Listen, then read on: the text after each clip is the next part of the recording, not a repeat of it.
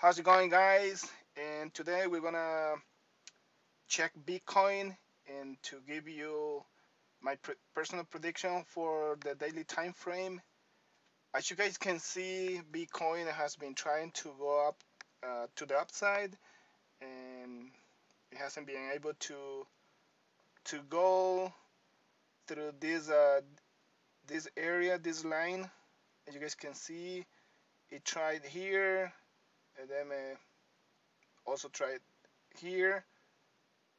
Here was doing pretty good, but then happened the FTX mess that I took us down to this area to the here, and now it has been trying to go up, but it's not gonna break this area because, as you guys can see, it's going to the downside.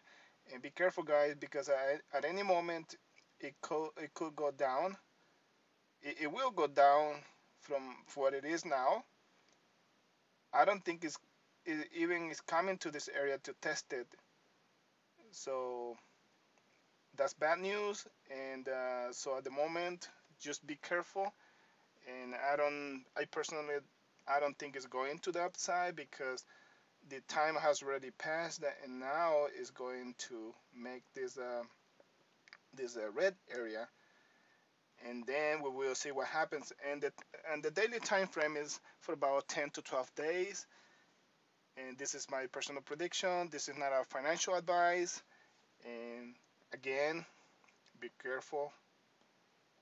I wouldn't invest in Bitcoin at the moment because it might go down, and I don't know how far down it's gonna go, but I believe it's gonna go down. So I hope you like this video, short videos, and if you like it, please share it with a friend.